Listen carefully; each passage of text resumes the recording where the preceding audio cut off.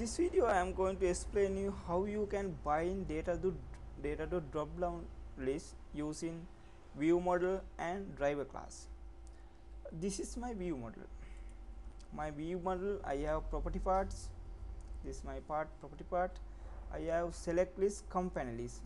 I want to bind my company list to the drop down list. So I have create view model company list as select list. Now I want assign company to this select list. How I can assign that? I can do it using property driver. It's my driver class here. Property driver. I query my companies from company part. You can see it, and then I create my company list. You can take, if there is a lot of companies, you can take page wise, you can 10 company, 20 company like this. Then you create your select list item using your result. This is how you can create it.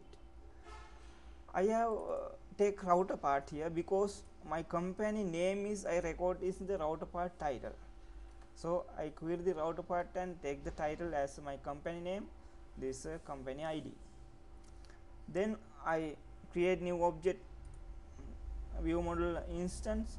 This is my view model. Then I assign property as my part, and company list I assign selected list, my company list, this one, and value, and this is the selected item model property company ID.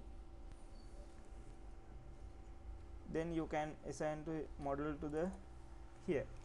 After that, when you run the program, you can see my company inside drop down list like this. Don't worry about this because I have given dirty names for testing purpose. I done it.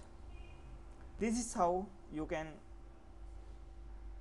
bind data to the drop down list using view model and driver class. I am a developer. You can contact me. My email address. My email address is galgodage@gmail.com. My Skype is galgodage. I think this will help you to. Thank you.